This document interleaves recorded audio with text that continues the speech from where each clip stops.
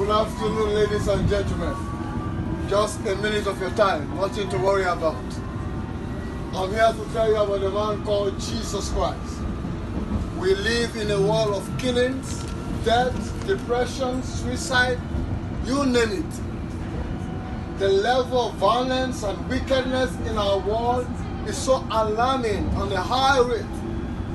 And it's going to continue this way because our Bible says at the end time, before the coming of Jesus Christ, there will be high levels of wickedness.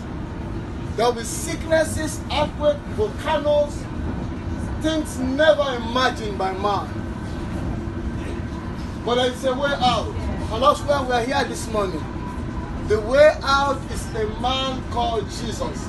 The Bible says, for God so loved the world that he gave his only begotten Son, Jesus, that whosoever,